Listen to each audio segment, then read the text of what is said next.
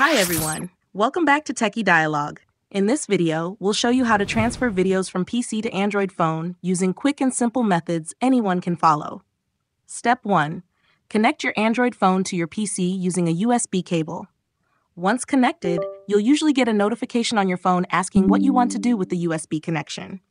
Make sure to select File Transfer or MTP mode to allow access. Step 2. On your computer, open File Explorer and locate your Android device under this PC or Devices and Drives.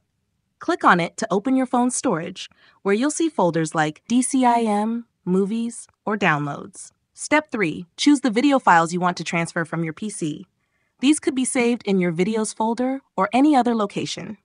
Simply drag and drop the selected files into a folder on your phone, like Movies or Download. Step 4. Wait for the transfer process to finish. The time it takes will depend on the size of your video files. Once done, safely eject your Android phone from the PC to avoid data corruption. Thanks for watching, and don't forget to subscribe to Techie Dialogue for more easy tech tutorials.